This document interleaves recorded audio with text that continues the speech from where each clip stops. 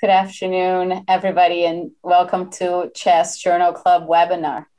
We are going to talk about diffuse alveolar hemorrhage after hematopoietic stem cell transplantation.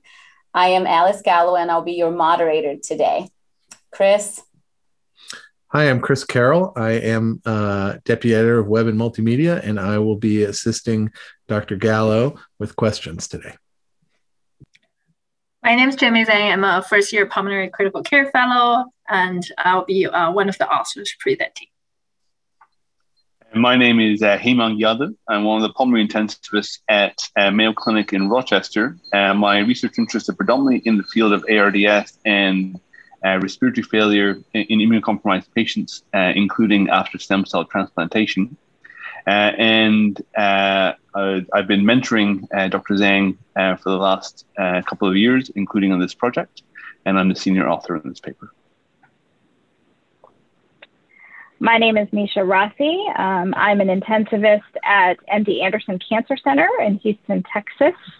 I am here as the content liaison. My research interests include diffuse alveolar hemorrhage post-stem cell transplantation and respiratory failure in the Hemang population.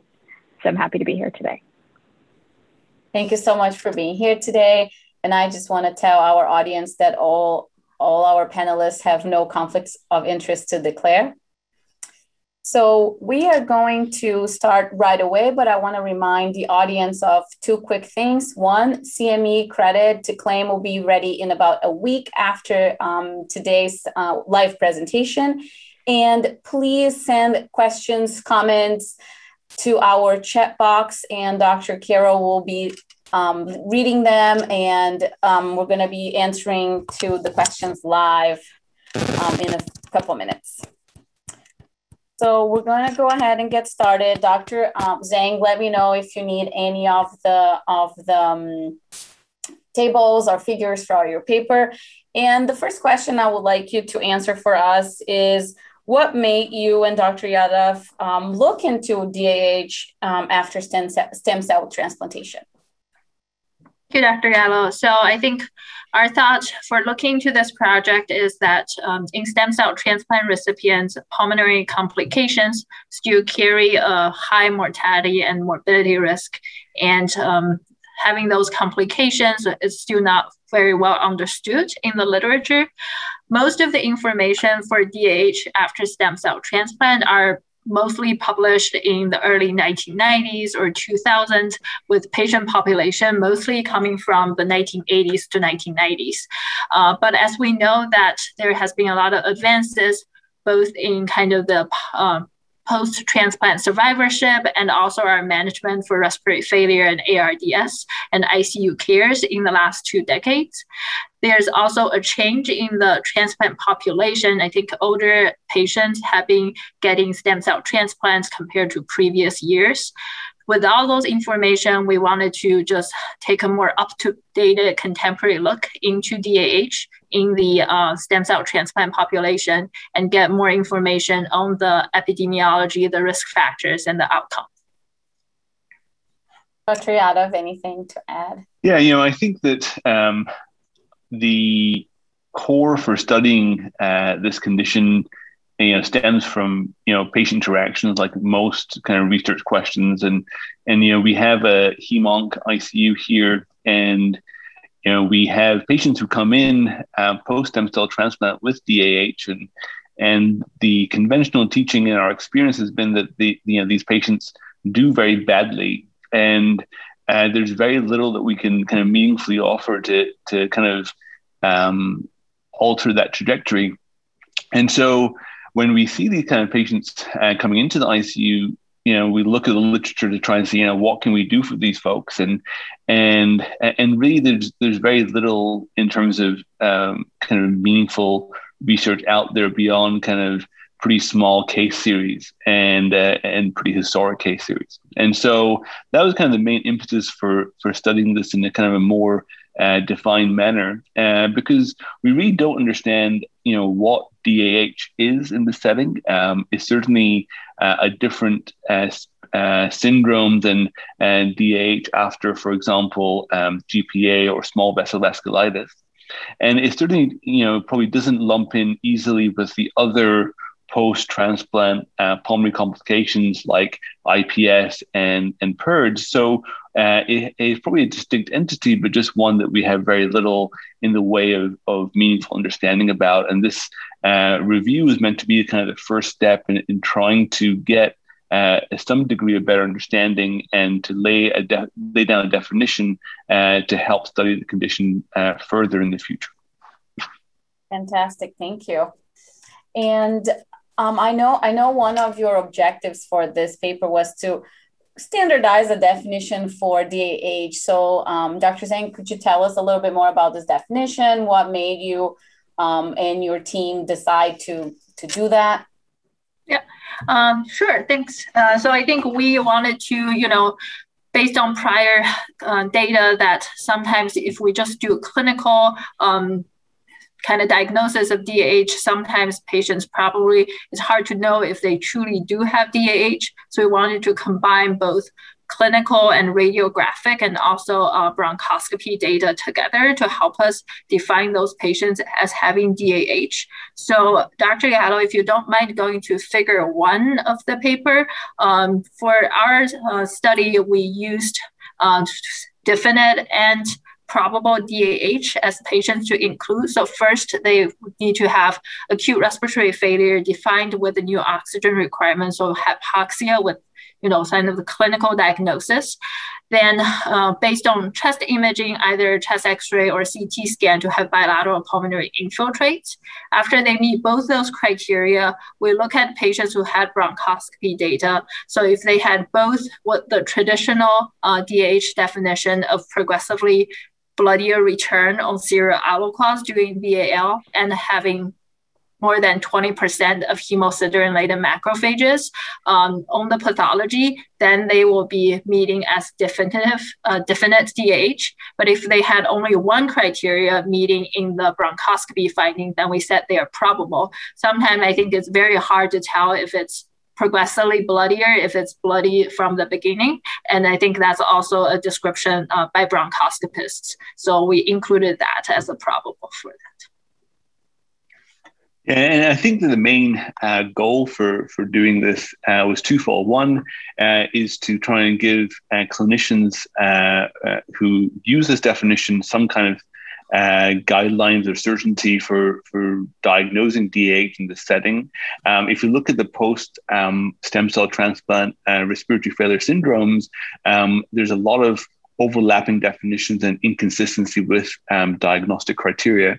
And so trying to establish some kind of standardization would be helpful for that.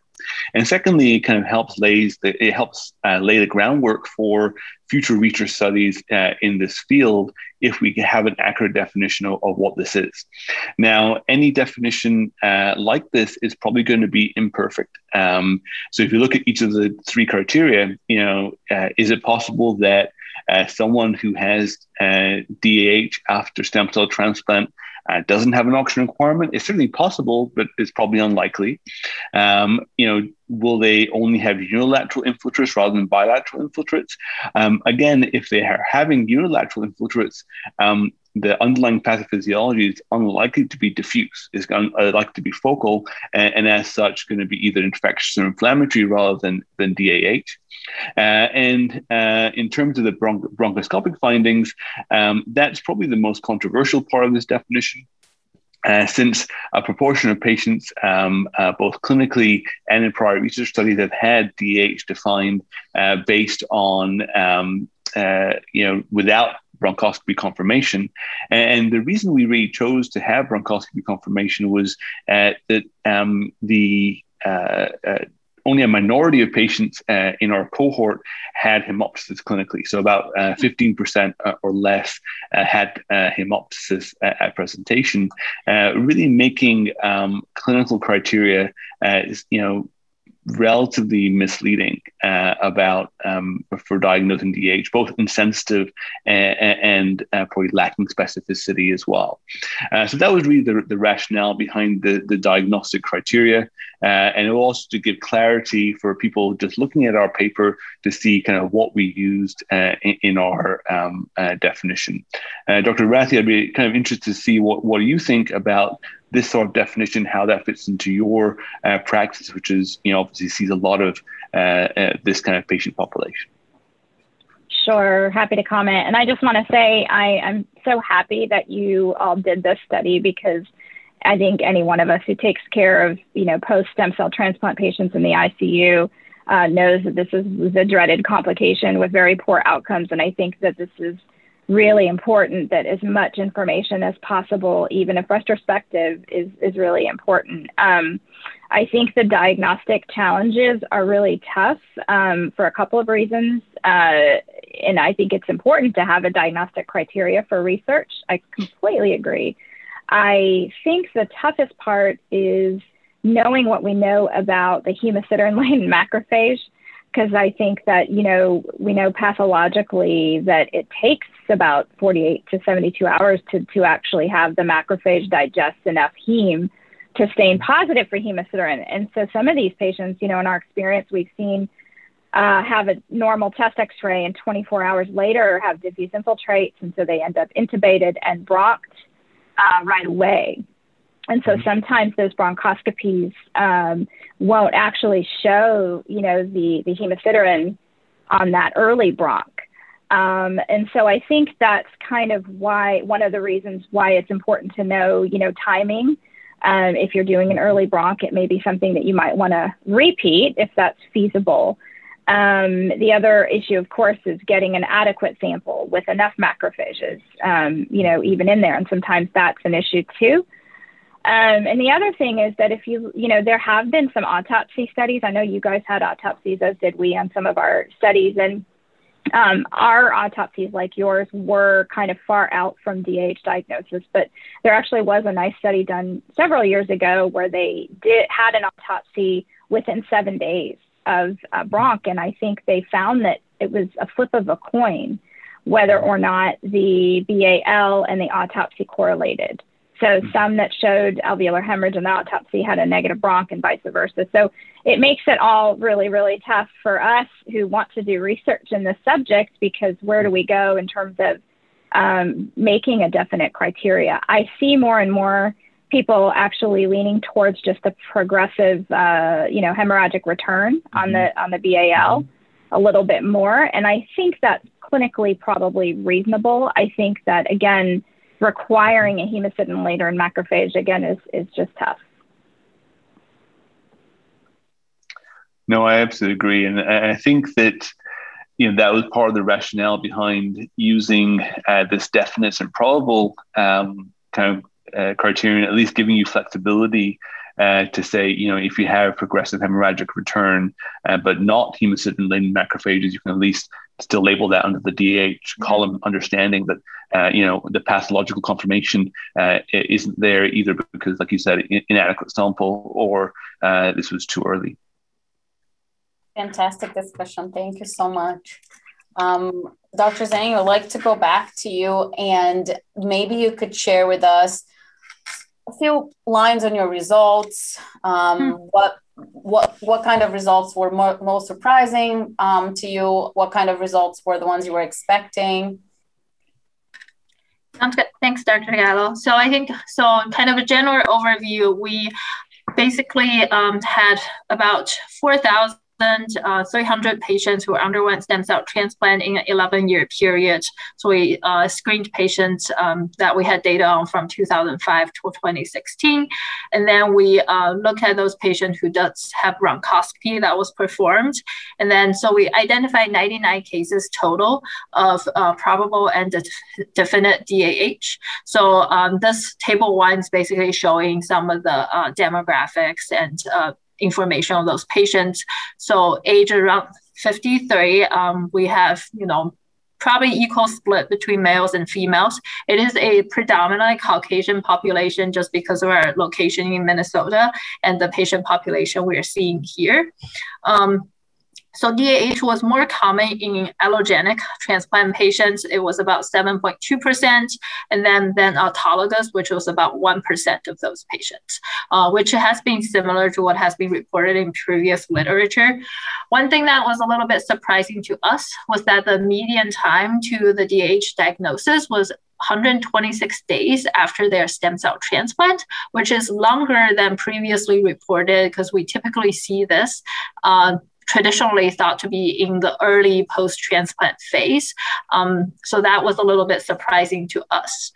The other is, in terms of how sick these patients presented, when we look at our patient population, 51% of them did require invasive mechanical ventilation within, 2 days of diagnosis, or some of them were already on mechanical ventilation at the time of diagnosis.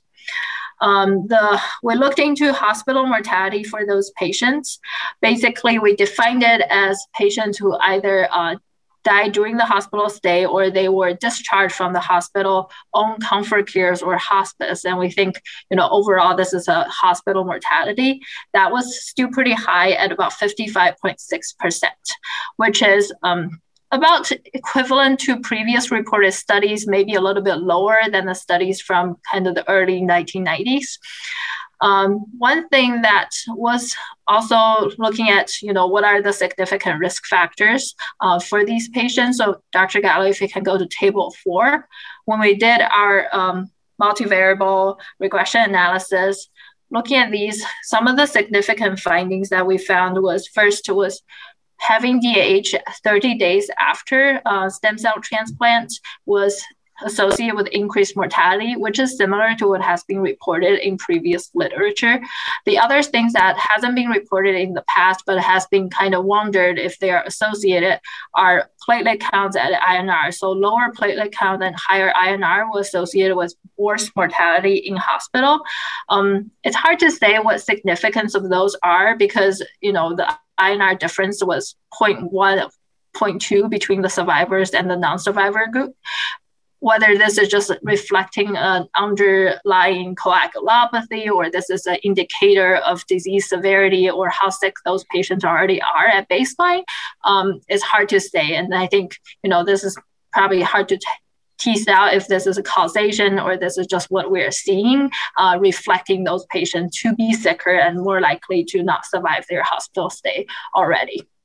The other is not very surprising, but for patients who did require invasive mechanical ventilation, they do have a higher hospital mortality. We did look more into, kind of the treatment for diffuse alveolar hemorrhage. There's not really a standardized treatment, but I think from experiences in patients with vasculitis and previous published small trial data, that steroid therapy is still kind of the mainstay for treating DAH in this population. When we look at it, it really didn't make any difference in terms of survivor, in terms of hospital or ICU lengths of stay between patients. Thanks, Zhenmei. I think the things I just highlight here, one, that the overall mortality rate was about 55%. In hospital. And if you look at historic series, they kind of report 80% or greater. In general, I'm not a fan of comparing things to historical cohorts. It's it's not a very meaningful comparison, but it does appear that mortality rate is a little bit lower than what was reported previously. Second is the point that Zhenmei raised about this being kind of no longer a disease isolated to the early post-transplant period, which is what's still reported in textbooks and on kind of in the board review question kind of spectrum. And so this is, we really found this did occur at multiple points in the post-transplant period, and that finding that patients who developed late DAH did worse, that was independent of whether they had disease relapse or not, since that could be a potential confounder for why they did worse or not, but that was not a factor there. And the third thing I'd highlight is that the question about steroids and the correlate or the comparison between this and ANCA vasculitis and other forms of capillaritis, we didn't find any meaningful association between steroid therapy or steroid dose and survival or any other outcomes. And none of the patients who went to autopsy, albeit just a handful of patients, many days after the DAH episode, none of them had capillaritis on autopsy. And so, the one possibility is that, the different lung injury syndromes that we see after transplant, ARDS, peri-engraftment respiratory distress syndrome, idiopathic pneumonia, and diffuse alveolar hemorrhage are all kind of spectrums of a disease process, and they may have shared kind of pathophysiologic underpinnings, but we don't fully kind of understand what makes one patient present with one versus the other. And so I think the only way to kind of look at that meaningfully is going to be prospectively with kind of mechanistic studies. Again, Dr. Rathi, I'm not sure how you felt the kind of findings here compared to both historic reports of DAH and also with your experience of DAH in this population. Yeah, I think one of the most unique aspects of your study is that 40% of your patients actually did not receive steroids. And I think that's really valuable information because, as you know, having reviewed the literature yourselves, steroid dosing is all over the place. So we, at our institution years ago, were giving the, sometimes the gram a day or the 125 Q6 dosing of methylprednisolone. Our findings, we did not have that many patients who were not on steroids like yours. So we pretty much evaluated only steroids and found that similarly, the higher dose steroids had worse outcomes. So as we changed our practice, we now limit that to 2 milligrams per kilogram of methylpred per day. But your study really brings up an even more important question.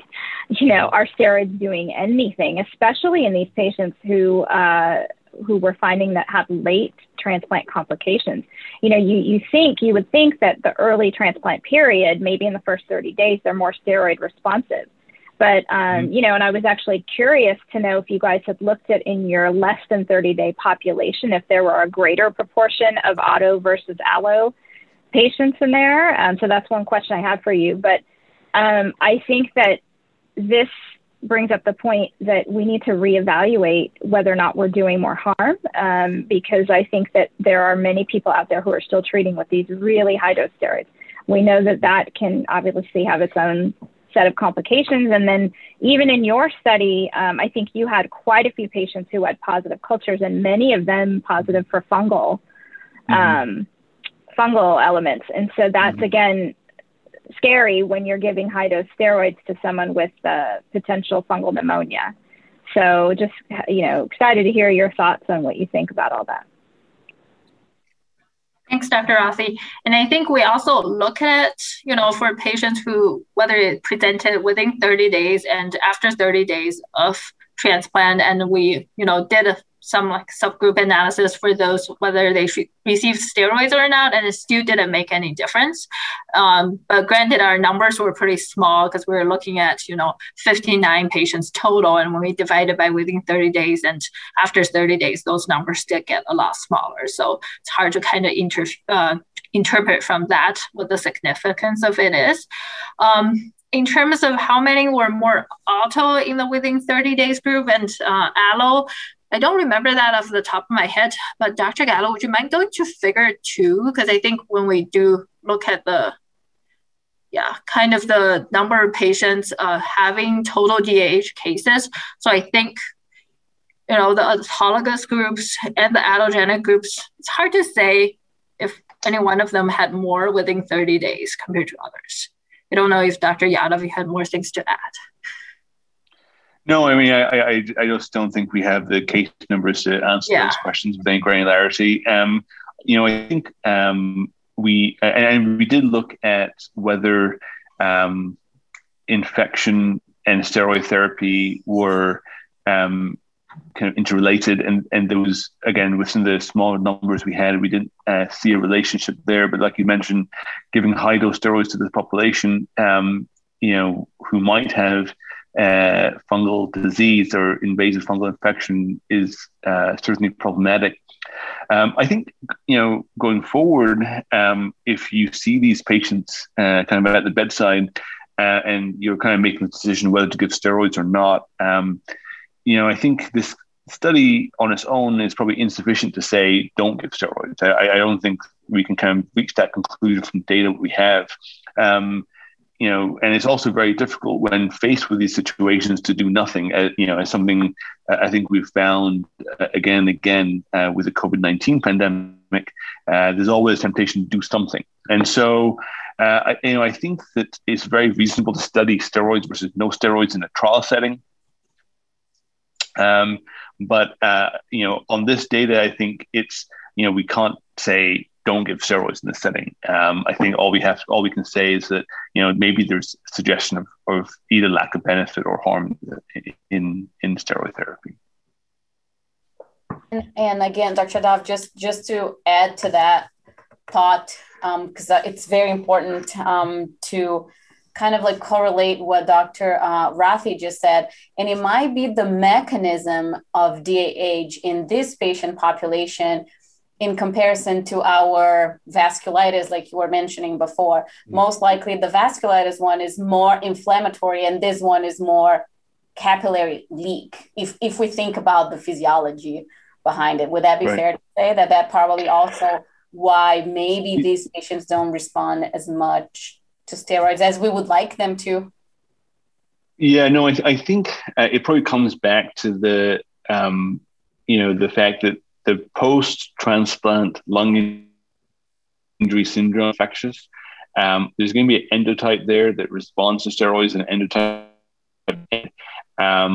using alveolar hemorrhage as a marker of the endotype that responds may just not be the way to look at it. I think there has probably a better way to enrich that patient population to see who would benefit from steroids and who would. And just to add to that, I think, when we look at the limited path that we do on autopsy on these patients, a lot of it is diffuse alveolar damage, rather than actual capillaritis or even pulmonary hemorrhage, and, the pathologic correlate to ARDS. And so it makes you wonder, should we just be doing ARDS dosing? But I think that the fact that you showed that the less than 30-day patients actually did better is suggestive, that could there be more, inflammation in that immediate post-transplant period, and which was one of the reasons I was wondering, if you do about the allo versus auto, since, totally different mechanisms in terms of lung injury immediately post-transplant. Absolutely. Excellent discussion. I'm loving it. And another question for Dr. Yadav and Dr. Zhang. So how, after getting your results and everything, how would you manage these patients moving forward? I think standard, good critical care, supportive care is still the most important thing. From the information that we gathered, I think trying to correcting for underlying coagulopathy might be something that would be helpful. I think these patients still, when in this cohort, they still received platelets or received reversal of their coagulopathy if needed.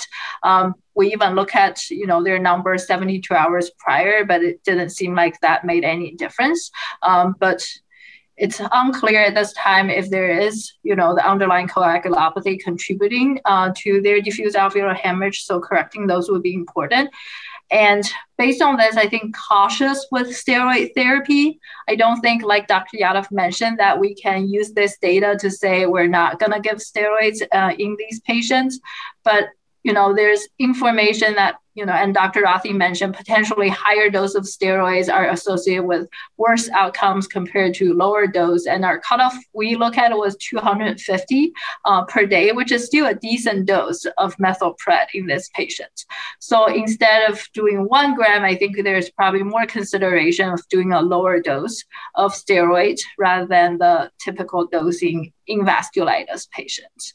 So I think those are what I'm gathering from the study. And I think we definitely need more information, likely most beneficially from a prospective trial to study this and to have better understanding of the pathophysiology and the future management of this patient population. Yeah, thank you, Dr. Zhang. I agree. I think I would manage these patients as if they have ARDS, essentially. And in terms of specific therapies, I'd probably be relatively generous with transfusion support to make sure they don't have coagulopathy. I think that the steroid therapy is always going to be a shared decision between patient, the hematology team, and the intensive care team. But I would feel relatively comfortable dragging my feet a little bit on steroid therapy, making sure that we don't have infectious kind of elements seen at BAL before we kind of pull the trigger on steroids and using limited dose steroids in that setting. And I'd also be comfortable kind of doing kind of the ARDS dexamethasone dosing as well. Dr. Rathi, anything that you would add to the management? Yeah, I think the other, you mentioned the coagulopathy. Of course, that's the big question that everyone has. Do we transfuse platelets? I mean, which again is not without its own set of complications, and then, blood shortages all the time. And so that is something we struggle with at our institution as well. At what point do you transfuse? Because you're essentially transfusing on a daily basis in many of these patients. And what threshold? Is it 40? Is it 50? In our experience, our mean platelet count was in the 40,000 range, which isn't terrible. And then there are patients with platelets in the single digits that do not have alveolar hemorrhage. So I think that it's really tough to say that we should definitely transfuse because I think that, it's a scarce resource that we have to think about. I think that is something for a prospective trial, which would be somewhat complicated, but I think doable and important. Thank you so much. Dr. Yadav, I wanted to go back to something that you said early, because I loved that you said, what you said earlier, I wanted to make sure that we had something meaningful to offer to these patients. So I wanted to make sure that to give you another opportunity to comment with this work you started to look into meaningful management for these patients with DAH. So what's next? Yeah, so I think that for me, it comes down to finding the kind of the subtype or endotype of post transplant lung injury patient that is going to be responsive to a therapy. And I think that certainly steroids are probably the easiest first thing to study based on experience both in the ARDS and COVID setting, but also in the post-stem cell transplant patient. And the only way to really understand, the endotype more meaningfully would be to try and identify who's going to be at greater risk of developing these lung injury syndromes, including DAH, and doing some kind of mechanistic work to try and see what is the pathophysiologic process that occurs. And so I think that for me, that would be the next step. And then, essentially applying a more kind of precise dosing strategy than kind of indiscriminately giving a therapy, be it steroids or whatever else. There's a good question in the chat about the place of immunotherapy, and I wonder if you had some comments on that. If by immunotherapy do you mean the role of things like etanercept and other kind of monoclonals, or was the question a bit more specific? It didn't specifically say, so I'll let you judge. Sounds good. Yeah, no, I think that the question of whether to use certain monoclonals in the setting is pretty controversial. It's linked to case series and case studies. I think that we use it occasionally in kind of cases of last resort, where almost invariably it is ineffective, because really by that point we're so far down the pathway of lung injury, respiratory failure, everything that goes with that, including kind of critical illness, weakness, and complications, that giving a monoclonal antibody, doesn't do much or anything. I personally wouldn't really use those therapies in the setting. The post-transplant period is in terms of the immune reconstitution and infection risk, and kind of adding a new agent into that is complicated. It's something that, again, there's always often a desire to do something, but I don't think giving monoclonals off-label is necessarily the answer here. Again, we have done it in our practice, especially in IPS and etanercept, but I just probably wouldn't do it routinely. I'm not sure. And I realize it's outside the scope of the paper as well, too. But I do have a question related to your paper. So back to the definitions. If you go to Figure 1 for a second, Dr. Gallo, the bilateral pulmonary infiltrates are the requirement to have to be diagnosed with this, similar to the ARDS, the adult ARDS criteria, where you need bilateral infiltrates too.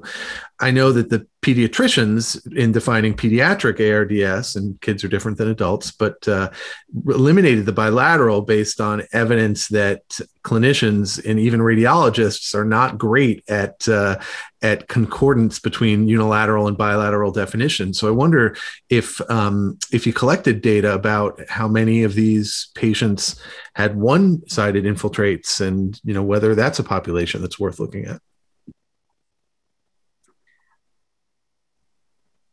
I think we look at. Zhenmei, do you want to? Yeah, I think when we look at this, we had about. I'm trying to make sure I'm saying the correct thing. I think we had about more than half the patients who had CT scans, and then majority of those were bilateral ground glass opacities, but I don't think, let's see. Yeah, so 51% were ground glass, but I think I didn't say specifically whether it was unilateral or bilateral. Unfortunately, I imagine they were all bilateral because that was your definition. Yeah, I think they were all bilateral, and I think partially the question we look at those patients and then kind of screen down to those who had bronchoscopy findings. So I don't think we expanded the cohort and look at other patients who had unilateral. Right. I'm just wondering for a future investigation whether that might be interesting. It's a good question. Dr. Rothian, I have one more question for you. In your opinion, again, as our content liaison, what do you think is the next step for this pathology, for DAH, and like Dr. Yadav pointed out, all the post-transplant lung syndromes? What's the future? Yes, I mean, we definitely need to try to get some prospective ideally randomized trials to really tease out what is the appropriate therapy, whether steroids are doing more harm or are they having some benefit. In order to do that appropriately, though, we need someone brave enough to not give steroids. And as Dr. Yadav mentioned, that's a tough thing to do because everybody wants to do something. And it's hard to sit back and watch a patient in respiratory failure, doing poorly and not do anything. And I think also because of, as we talked about ARDS, steroids may have some benefit early on. So, it's possible that we need to sort of look at which doses are appropriate.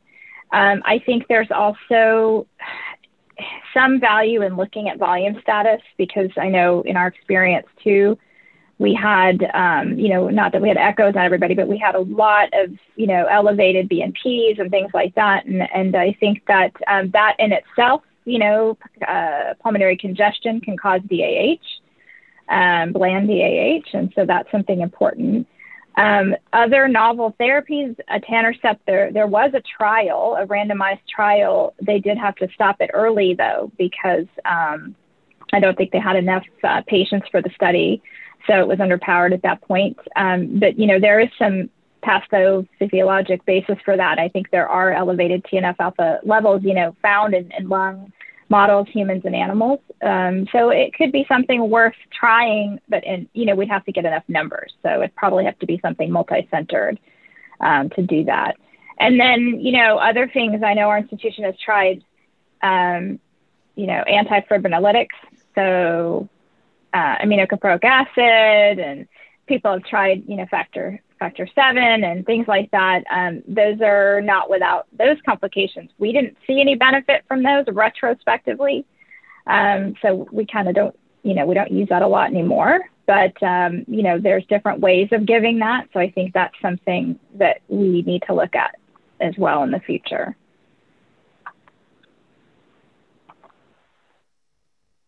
That's fantastic. Thank you so much. I want to thank all the panelists for joining us this afternoon. This was a fabulous discussion for someone who loves taking care of critically ill patients with cancer. I loved being with you for this past 45 minutes. And I would like to thank you so much. And I want to make sure that before we say goodbye, Chris, any other questions from the audience?